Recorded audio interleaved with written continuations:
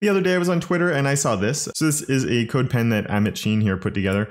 And, you know, like here, let's see it in big and in all its glory. It's spinning, the ball's bouncing. When the ball bounces, it hits and the box compresses a little bit. And there's no JavaScript here. This is just CSS doing all the grunt work here. And honestly, I have no idea how this is done. And I know lots of people on CodePen do crazy stuff like this. So I thought, why don't we go and explore a whole bunch of crazy stuff like this and just get our minds blowing? And yeah, I think that could be some fun. So let's go and check out some other crazy stuff that people put up on CodePen. All right, so here we are on CodePen, and I already see some things that look pretty interesting, but I want to try and make sure I'm only finding things that are CSS only. So I'm going to throw that in the search, and I'll probably want my glasses on for this. So let's go with that. And already I see a few things here that look kind of impressive. And we're really going for the flashy stuff on this one. So let's start here. This one looked pretty. CSS 3D bending effect by Fabrizio Bianchi. Let's go and check this out. And that's so fun. And you can see no JavaScript going on, so it's all done with CSS. Remember to use transform, style, preserve 3D. Yes, I think a lot of the things we're going to see today are going to involve that. But what I'm most impressed with this is definitely the bending effect that's going on.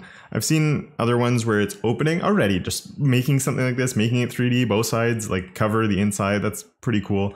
The bookmark here, all the pages coming through is already really cool. But this bending is just, how do you do that? How do you do that? I think this video would be like an hour and a half long, and we'd look at two of them if I tried even scratching the surface on how they're done, I think. I do see it is done with Haml. I think we're going to see a lot of ones that are done because there's a lot of nested divs coming in here. Yeah, here's some of the craziness that you often see with these, right? That's some pretty pretty specific div they're after. And I guess you could get around that with naming all the divs, but it's easier just to do something like this, I guess. I've never made something like this, so I don't know. As long as you can keep track of what's happening, it looks kind of pretty, actually. You know, this nice little triangle or pyramid of divs looks kind of cool.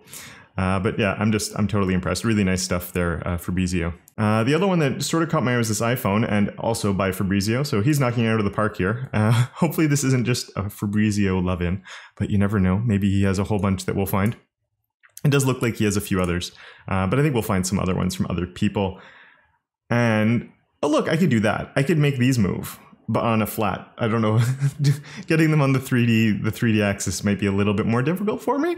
And there's notifications too that just popped up. Huh, that's so cool. I'm looking at this because it's something I know how to do, so I'm trying not to get depressed by looking at all the other things here that I have no idea how he did it.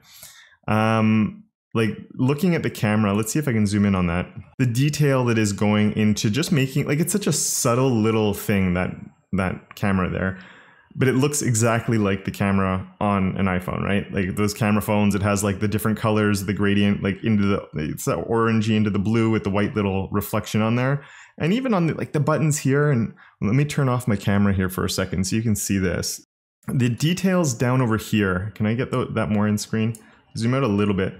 But like the details on this bot, like these screws, just look at the screws, or like each one of these guys, like you can see inside of it.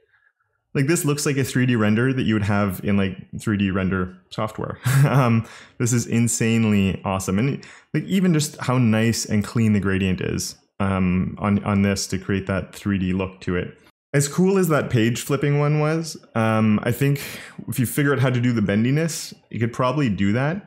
It would take, I'm not saying it wouldn't take work. I think it'd still take a while, but the detail on this is insane, right? Like this is absolutely incredible. I'm blown away by this. Fabrizio, man, hats off to you, because this is nuts. This is absolutely crazy. Really, really nice. And links to all of these will be in the description if you want to check any of them out in more detail and dive into how people did them a little bit. Attempt number 1 at a CSS. Is this a carousel? CSS only carousel? I've had people ask me about these, so let's go check it out. There we go. This is absolutely horrible. I have a new respect for the workings of JavaScript. So yeah, I've had people ask me about this, and it was Jay who showed me. He had like a whole bunch that even have the pagination and stuff. And it was when I looked at that, I was like, yeah, that makes sense. So I'm guessing this was done in the same way that Jay did his, where what it involves is, let's go find the slides. There we go. So you can see here is the slide, and yeah, so this is the same way that Jay had set it up. So even though these buttons look like it's the same buttons all the time, like you'd have, if it was a JavaScript slider, you'd have an absolutely positioned button that you just click on. It's on top of everything else. Every time I change slides here, it's a different set of buttons.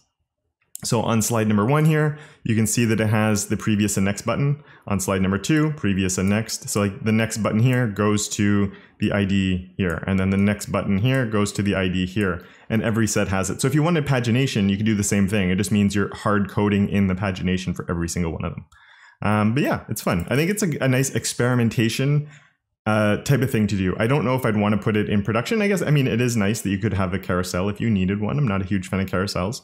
But if you needed a carousel for something, knowing you could have it with CSS only is always a good thing. But I think you learn a lot by building something like this. I didn't see who this was by. This is by John Motil Jr. Good job, John. Looks really nice.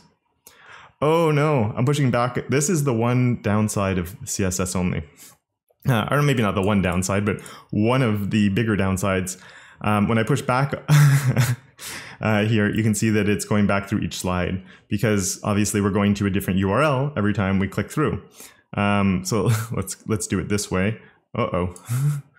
Let's keep going back. Let's keep going back. We were in the search. There we go. That looks kind of interesting. Ooh, this horse. I want the horse caught my attention more than the other one when it started running there. Cool. Let's go check this out. That's CSS only. And it doesn't look SVG to me. It looks like it's made with divs, right? Just because, again, SVG, I think it'd be a little bit more smooth in some spots. Why use JS when you can take 20 times longer to make it with CSS only? Click the horse for slow-mo. Ah! Oh, come on. That's so nice. Steve Gardner. Steve, thank you very much for this. Because I like, the slow-mo's nice, but showing us how this was actually built is amazing. And so cool. Look at all those pieces. Holy moly. I'm just sort of mesmerized looking at all the different things here. So there must be a checkbox thing going on here that he's using. So like is there a label. So the whole thing is wrapped in a label. So there's a checkbox that can go off that's going to toggle the animation. So that's how he's doing that without any JavaScript. And then the rest of this is just really hard work, and like getting all of these divs, just making this horse, if it wasn't moving, is impressive enough. Like all of these different pieces to draw all that out just to make a horse that's standing still. I don't know if I have the patience for that. And then to go through and break it up, or not break it up, but figure out how each one of these pieces would need to move to where's the axis for the transform origin, and moving all those around for each one of them, and having them all in the right spot to get each one of these things to work. Really, that's so cool. Like the animation down here in the dust and everything, and getting it all timed properly, and just with regular HTML too. no Haml or Pug or anything going on here. Just he named everything so you can see where everything is. So top, thigh, lower leg, foot, hoof. Just I'm so impressed. 20 times longer. I would love to know how long something like this would take to do. I wouldn't do it. I don't have that. But hats off. Steve, you knocked it out of the park. Super cool. All right, next up, which one? CSS only directional awareness, maybe? Hover around the boxes below. Okay. Ooh, that was cool. Wait a second.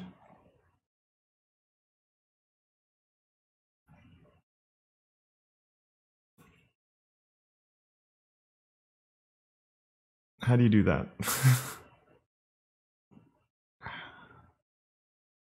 Okay, wait. So this is less flashy, right? Much less flashy. How do you do that? I need some coffee to think about this one for a second. One sec. This is where like everyone always wants a preceding sibling selector or a parent selector, and that would make something like this possible. But without those, how do you do it? So here is Pug. So this is where like sometimes you look at Pug and it gets confusing. There's a math floor. Like, so let's go look at the. I just want to see the not format. I want compiled HTML so I can understand what I'm looking at. Did that? Oh no, it just loaded. That's so weird. That format. 1 second. Or is it just because my layout was different? So no, that's weird. Okay, on compiled Pug. Undo. What? Okay, let's just refresh this. We broke it there by trying to look at it. Okay, we got it back. So anyway, the HTML I think is relatively straightforward. I want to know how this is possible. So visibility delay gives previously hovered elements time to slide out before disappearing. Remove the visibility transition to slide in current element with sliding over the previous element. Is that like the text? You can see the text is sort of like switching there a little bit. Slides start below their columns, giving them an upward motion on hover. So that's why if we come down like that, like they're not, it would have been wild if like here you can move it up and then down, up and down. It would be kind of crazy if you came in from the top that it would slide down, but I don't think that would be possible with how this is created. So that's like the one, but even like if it's in the middle of an animation, it still like jumps over it. Okay. Oh, okay. I think I get it. Next row, slides are above their columns, giving downward motion on hover. Oh, because that's how he did the downward thing. Okay, down and up. So he's changing, if we're, like when the mouse is hovering here, yeah, so when we hover on a row, so if I'm hovering on this row, and row slide. No, I'm not quite getting it, but current row slides to the right. Slide transform. So it's by default wants to go to the right. Current row, next slide to the left. So yeah, this is where like this is saying that if we're here, when I'm hovering on this, all the other slides are already moved to the left. So then when I go that way, it transitions over to the right. So everything, like all the ones the other way. And this is, no, wait, that doesn't make sense. It's the other way around, right? If I'm here, call, hover, the next column. Oh, okay, yeah. Okay, so by default, they're always to the right. So right now, everything's positioned to be on the right side. But then if I'm on this one, the next one is moved over to the left. So if I'm over here, like the one I'm about to go to, it's instead of being positioned over here, it's actually switched over to that side. So if we turn this one off and we let it recompile, I think now we're gonna break the whole thing, obviously. See how it's sliding the wrong way now? Aha, okay, this is really clever. I'd have to dive in more to really like make sure I understand how if I'm understanding this properly. Let's just get that to recompile. But yeah, I'm really impressed by how clever this is. That's really, really clever. Huh, super cool. It's kind of really, really nice. And this is by Gianna. I have to remember to say their names at the beginning. Before I started, I told myself I would. I did for Fabrizio and then I forgot. But Gianna, yeah, just hats off. It's not flashy like those other things we were looking at, but this is one of those things that if somebody asked me to do that CSS only, I'd probably just say it's impossible. So amazing, amazing. I'm super impressed by this. Solar system looks kind of interesting, but this MacBook, we already saw a phone, but this is by Burak Khan. So cool. So what's impressing me a lot here is just making the laptop is obviously really, really cool. And I don't even you have the outside, the inside, you have the sides. Like a lot of the time when people make stuff like this that I've seen, it's really flat. So like here we actually have, we don't have the cover and then the other side. Like, the book cover when it was flipping, it was almost like a two-dimensional book cover. Like here, the cover, the sides of the iPad have thickness to them, right? So that's already really well done. But these animations are just super nice. You have the way it slows down, comes back here, then this flip it does right now, it looks like, if you did that's what would happen. So the animations that are happening on this are super, super nice. And even the shadow and everything. How do you do that where the shadow's in the right place and moving around and all of that? I don't know. I have no idea how you do this stuff, guys. Super, super cool. We want to zoom out a little now, right? Zoom out. But yeah, really, really cool stuff there, Burak. Amazing. Spending less time on that one, because the other one I figured I could actually figure out, so I wanted to look at the code there a little. Whereas on one of those fancy ones, I'm amazed, and then we can't do much else. Solar Explorer in CSS only. So we're on Mercury. Mercury's turning around. That's cool. The closest planet to the sun gives more information. What if I click here? I'm just wondering, is this... Oh, that's cool. What? It goes there, and then Look at that. Holy moly. Let's just go to Pluto. And I just want to see, like, does it...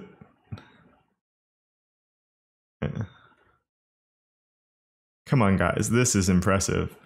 It's a little janky on the animations, which is a bit to be expected with everything that's going on here. If I click on the moon? No, that'd be kind of cool. And I can click here and actually go that way too. What if I scroll? No, nothing on scroll. That's all right though. I'm just like CSS only. This is CSS only. Bring that up. We can close that. There's overlays. CSS is amazing, guys. Absolutely amazing. I just want to look here. There's a lot happening. I think there's all the colors. I'm not going to go through everything. Oh, we got some placeholders here. Cool.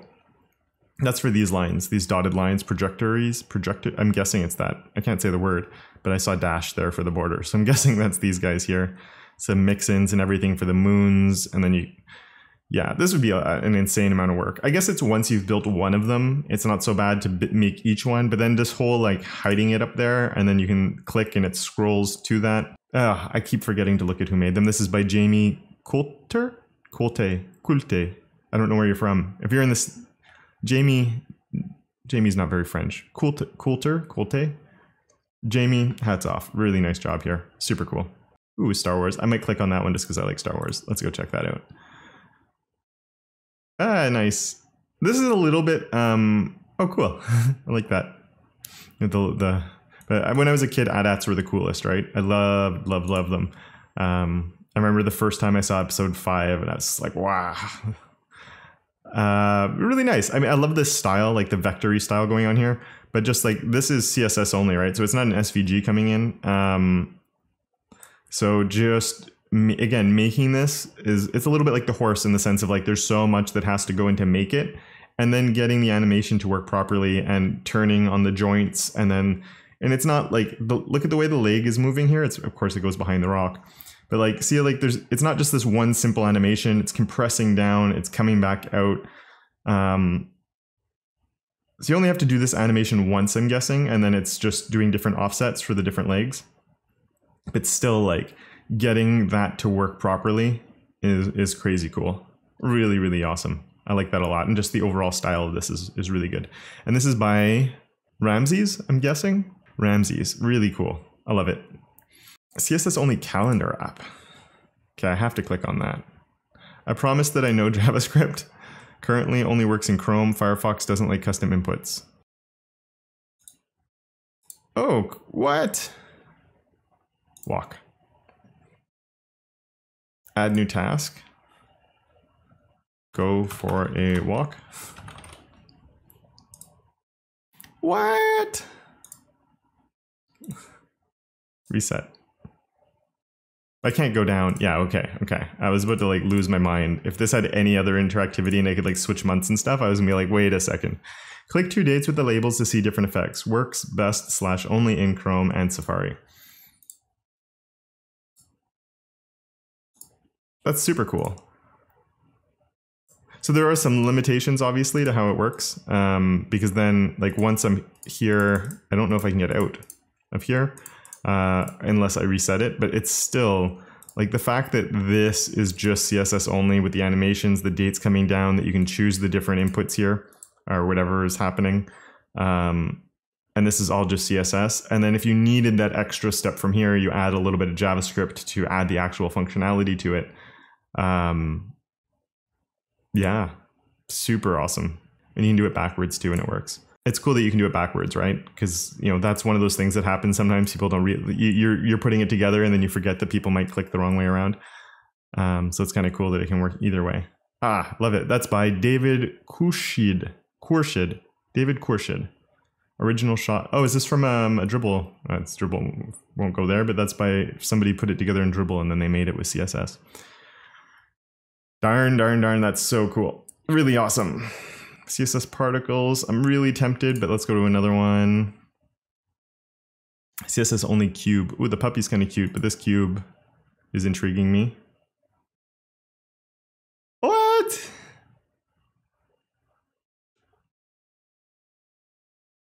What? That is so cool. This is the type of stuff that like people say like, it's a little bit like Emmett's, right? The one we looked at the start with like actual 3D craziness going on, and like the lighting, like look at the lighting that changes on that as they spin around and everything, and the reflections on them. That just adds so much realism. You even get like on the bevel here where it's changing, like the lighting is hitting those bevels and giving the sense that it's like on the corner and stuff. I mean, and even if you made one, then you have the animation that you've created for one, and then you can just reuse that animation with different delays on it, but then you still have to position them all in a 3D space and actually get this to work. And yeah, this is just, I have no idea, like zero idea on how to do something like that. And this is just insanely, it's David again. David, you are a CSS. People say like, I know what I'm doing with CSS. I know how to make layouts with CSS, and do typography with CSS and do that stuff. Like this is another level. Oh, we have a soft shadows button. What's that do? Much better with the soft shadows. How do you do that where like there's a light source? What's it say? I was going to use 3JS, but I forgot. I like that. I could just like stare at this thing going for a while. That'd be like, I don't know. Knowing this is CSS is just, it's absolutely insane. And if you enjoyed this video, you might want to check out this one here too, where I battled Kyle. It was a lot of fun. We timed ourselves a bit of a competition. I think you'd really like it if you like this type of video as well. A really big thank you to Zach, who's my enabler of awesome, as well as all my other patrons for their monthly support. I can't do this stuff without you guys, so thank you all very much. And of course, until next time, don't forget to make your corner of the internet just a little bit more awesome.